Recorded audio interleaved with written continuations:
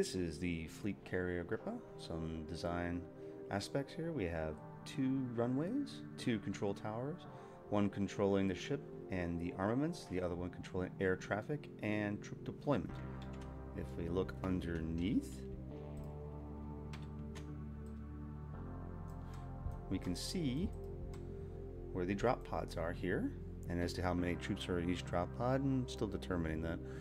And we have here our large airlock where armor and mecha and armaments are deployed as well. In addition, we have 2 outboard nacelles which create the large warp field that grabs the ships around it and travels into faster than light speed.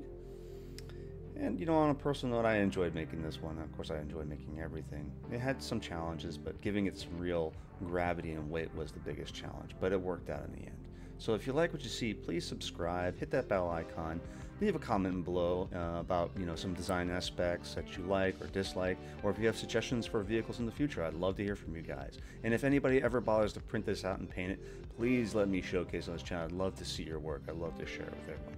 Okay guys, thanks a lot.